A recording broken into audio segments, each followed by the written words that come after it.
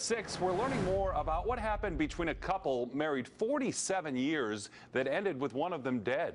77-year-old Arthur Mattox is accused of killing his 70-year-old wife, Tsai, Monday in their North Las Vegas home near Losee and Lone Mountain. As News 3's Sandra Gonzalez reports, police say Mattox acknowledged he's been consistently fighting with his wife for the past 7 months. 77-year-old Arthur Mattox is in jail facing a murder charge in the death of his 70-year-old wife.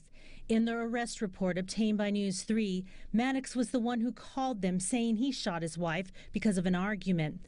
The report details the couple's violent encounter in their home where they sleep in separate rooms. Police say Arthur told them the couple was in the process of selling their home and moving into an apartment. After moving some items, Arthur needed to take a nap, but thought he forgot his oxygen tank in the car. He says he yelled to his wife to come to the room. He goes on to say when she came to the room, she began screaming and hitting him. The report then says she leaves but later returns and began spraying him with weed killer.